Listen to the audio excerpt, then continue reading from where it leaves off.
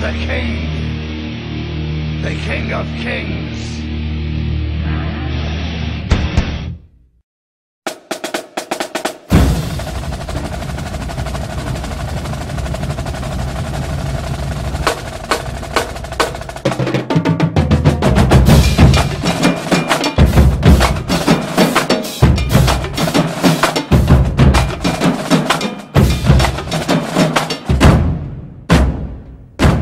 Welcome to the high-definition experience of the Extreme Show. Yours truly, AL-Mazeedi. 1080p, rendered and shot in 1080p. And, well, there will be no complaints about the video quality or the sound quality as you are looking or hearing. It is both in high definition, no complaints whatsoever. And just get into business for the first time ever in high definition. I'll stop saying that.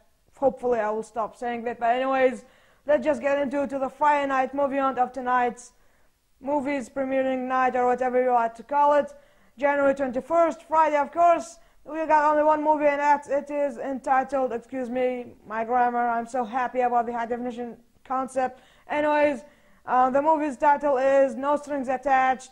From the title, it means 18 and over, but anyways, Ashton Kutcher stars with Natalie Portman. It is like a comedy about two guys loving each other, not two guys, two couples, not love, but their relationship is based on physical activity. But then they seem to be thinking about having more than just physical, like love and that crap. But anyways, that's the concept of the movie. So go watch it and waste your time. That's all for our Friday night movie hunt.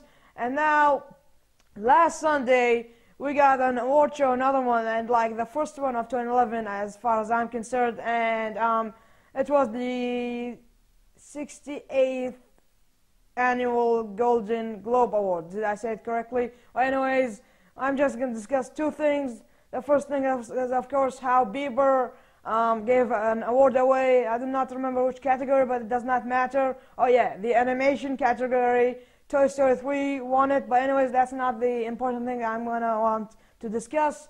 Bieber and his performance, or how he just gave the award with that girl next to him. I do not know who she is, but anyways, he was a bit nervous, and he didn't do it in a good job. Anyways, he did not screw as much as Andrew Garfield, how he screwed up, how he was going to introduce a movie or something.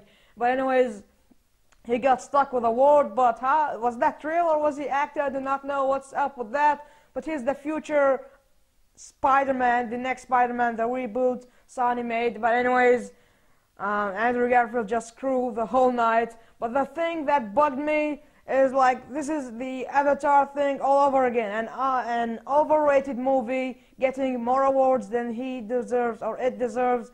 And that movie was The Social Network. I get why Facebook is ruining the actual communication between people, not just like on a computer. But really, how did not Inception win the best motion picture? Inception was really inspiring, getting you to another dimension in movies. I'm not talking about how they shot the movie or the graphics, the idea and how it got us, they moved us in the movie. And, well, I'm just shocked. And just like the Avatar incident, I do not support the Foreign Film Association or whatever they are. They should not select The Social Network. It did not just get that award. It got like 3 or 4 awards, and it is truly, I repeat it, overrated movie. That's all I got for the Golden Globe Awards or whatever.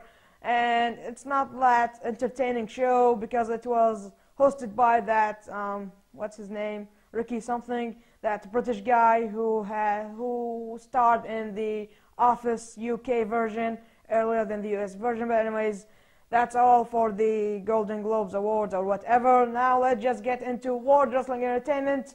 And for the first time, of course, I'd like to say it again, in high definition reviewing WWE. And before getting into any review of any show, WWE All-Stars is right around the corner in March 29th. It will be in stores. I'd like to show you its latest and biggest trailer of all. Trailer of All-Stars. Check it out. We'll be right back. Oh my God, that game just will give us what we want from a wrestling game, being more than imagining how wrestling will be, and it's a bit naturalistic, the characters, but like they are larger in life, as they like to call it, and it is an impossible matches you can create with it, like The Rock versus John Cena, Dwayne Johnson versus John Cena. It's an impossible match, might never happen in the WWE, but it will happen at March 29th when it becomes available to us, and we play it on Xbox, PS3, Wii, or whatever brand or system. It does not matter. The thing that matters is the kind of entertainment that it will be bringing to us, and it will be an explosive game, ladies and gentlemen, and I believe it might beat Raw versus SmackDown or SmackDown versus Raw series in each and every year, 2005, or even the older series like SmackDown, Here Comes the Pain, or whatever. We'll just wait for the game itself to see what kind of entertainment that it might bring to us. Now let's start off with Monday Night Raw. Now the new Nexus with CM Punk after the new initiations or whatever it is called. Let's just review the most thing that we got out from Monday Night Raw.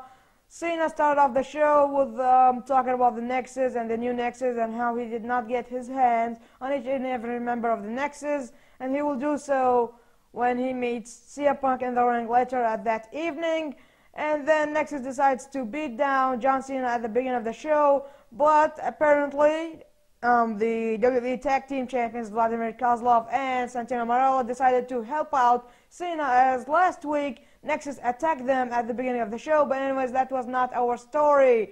The story was at the end of the match between CM Punk and Cena, as they both were in control in the match. But anyways, some guy from the crowd getting in, and apparently a new Nexus member, he gets in, and instead of kicking the hell off John Cena, he decided to like just shoot the hell off CM Punk, and then getting him disqualified or getting Cena disqualified. So it's in order to let CM Punk win, and in the records it will be saying CM Punk defeated John Cena, but that was not the story. Again, that guy's name apparently online, they said that his name is Mason Ryan. Did I say it correctly?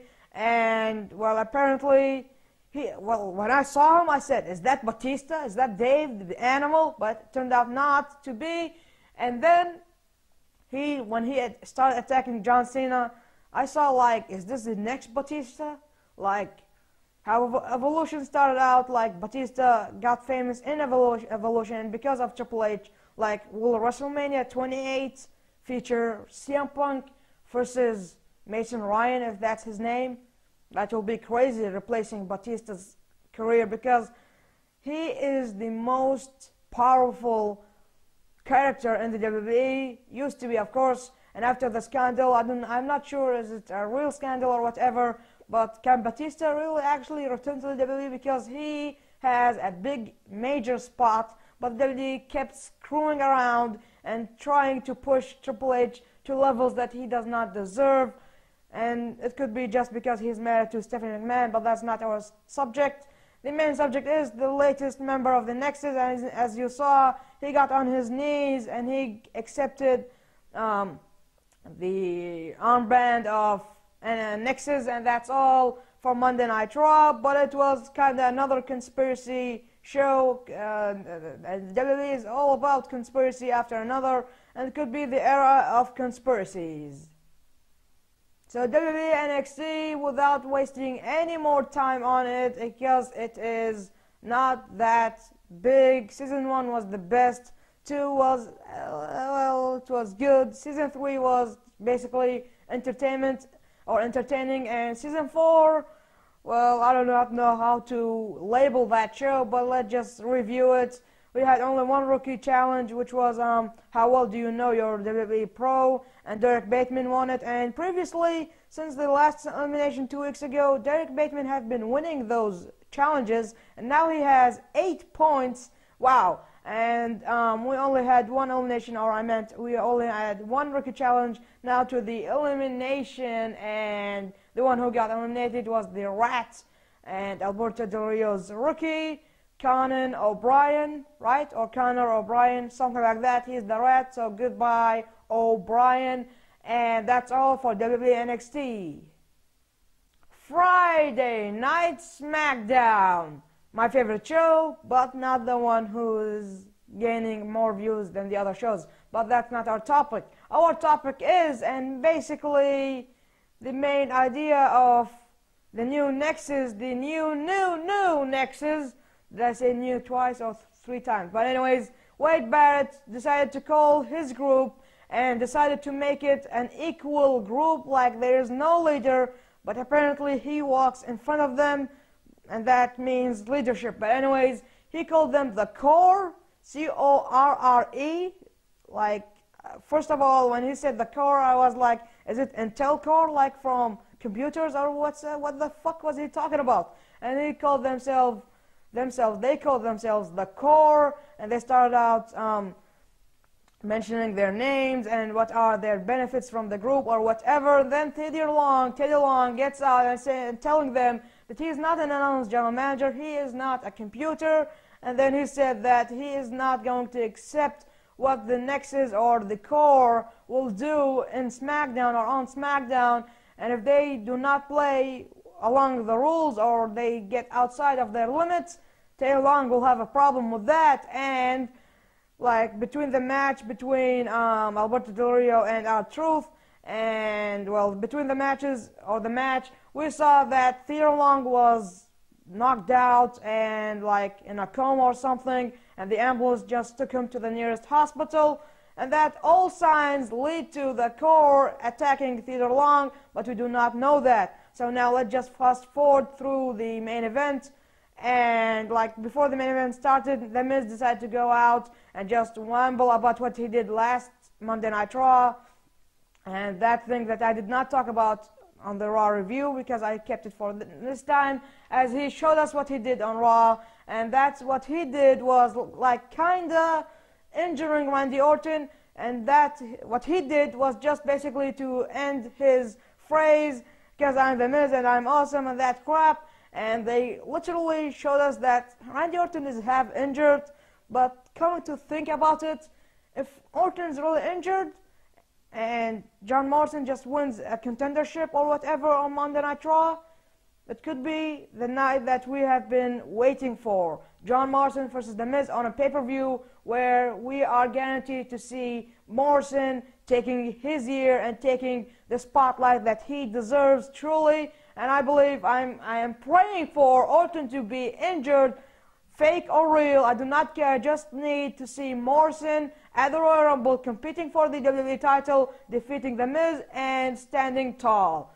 Let's just go back to Friday Night SmackDown. Edge came out and they just talked a bit.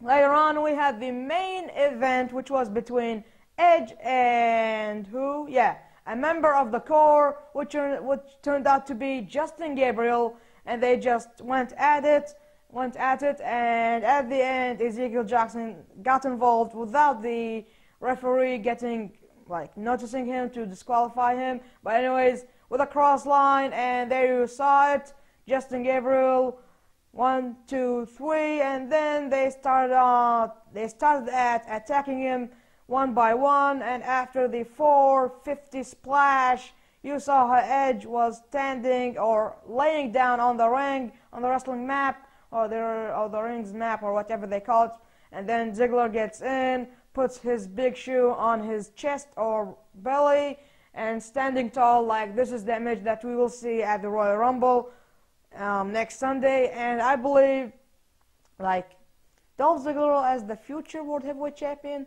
that is, like, it makes no sense, and there is no reason to see this guy standing tall. And, well, I'm just complicated. I'm confused. I'm not complicated. The show is complicated. The concept is complicated, and I'm confused. And each and every true wrestling fan in the WWE Universe is also confused and saying, why Dolph Ziggler? Why not Kofi Kingston? Why not John Morrison? And hell, even Drew McIntyre. Why Dolph Ziggler? I admit that he's good and athletic and all that crap, but like, I compare him to Shelton Benjamin, and I see Shelton Benjamin is greater than him. Even though he did reach his goal as becoming an ECW championship, but in where we are, they do not like ECW championships. The top is TNA Heavyweight Championship, WWE Championship, World Heavyweight Championship. You do not have that on your list, then you're not a star. And, well, since Dolph Ziggler is facing Edge, I believe, like, if these guys win, like if Miz stands tall at the Royal Rumble, and if Dolph Ziggler stands tall at the Rumble, like, what's the WWE going after? What is their concept? I do not know. And that's all for Friday Night SmackDown. And now to talk about the Royal Rumble. No more 30 men battling for a chance to headline WrestleMania and to like capture his dream and like take on the WWE champion and screw everything up. But the main idea is we will have 40 men, not 30. I repeat, 40 men battling for that opportunity. And that will be crazy and the biggest Royal Rumble in the history of the WWE. And that is a huge milestone for the WWE. And that's just a slap on the face of TNA. And that's why TNA is not featured on our show tonight. And anyways, this is the high definition that I have been talking about. The high definition experience, that is. And one more thing I'd like to talk about is in the WWE is that they're making, like, they want us to accept the idea of Raw superstars showing on SmackDown, and also vice versa, as SmackDown superstars showing up on Raw, and that was the thing transpiring in each show. Like on Monday Night Raw, we see R-Truth. On SmackDown, on Raw we saw Alberto Del Rio, and on SmackDown we saw R-Truth, and another thing that was happening is seeing The Miz. Now, next Monday Night Raw, we'll see a champion versus champion, WWE champion, The Miz versus SmackDown's World Heavyweight Champion. That will be another Raw SmackDown match, as each and every week we have kind of been seeing these type of matches. And I don't know why they are doing these things, but obviously it is for a good cause or for just boosting up the ratings, or they want to not have a separate crowds and alliance or whatever. They want to have a huge force as viewers or audience. They want to have the same audience. Like, there's some people who say SmackDown sucks, I just want to stick with Raw, and vice versa. And my point is that with this merge, they will gain both audiences' views, and they will just grow their network. And there have been some rumors about WWE launching its own network, and we do not know what is their plans, but they might make a good network or whatever. And that's all for a sports entertainment industry reviews or whatever. And that's it for the 51st episode, which is finally in high definition. Thanks for watching. Comment right below, hit the subscribe button up there, and only like and do not dislike. That's all I got to say. See you next Friday on The Extreme Show. Yours truly, AL-Mazeedi. Peace out.